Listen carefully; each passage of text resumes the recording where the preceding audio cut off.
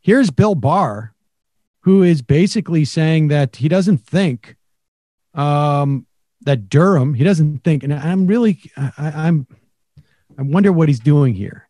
He doesn't expect that the ongoing review of the Trump-Russia probe is going to lead to a criminal investigation of Obama or Biden. I don't know if that's his way of trying to introduce this idea or what, but Bill Barr doesn't go out there and say this stuff without having a calculated reason for it. Let's play this clip. This is number 9. Now, I have a general idea of how Mr. Durham's investigation is going. And as I have indicated, some aspects of the matter are being examined as potential crimes. But we have to bear in mind what the Supreme Court recently reminded us of in the Bridgegate case. As the court said there's a difference between an abuse of power and a federal crime. Not every abuse of power, no matter how outrageous, is necessarily a federal crime.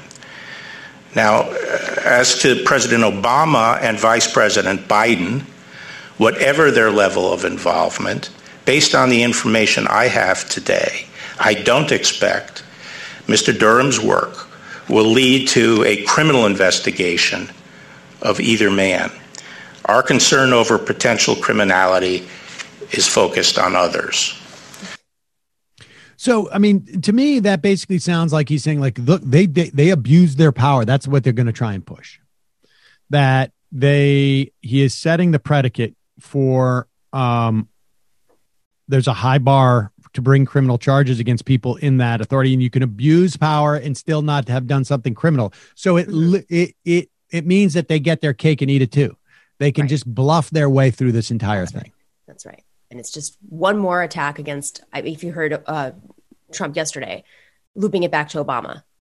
You know, when asked a question, he just immediately was like, well, this was an Obama decision. This was an Obama decision. It's. I just don't think that's going to be terribly effective. I don't know.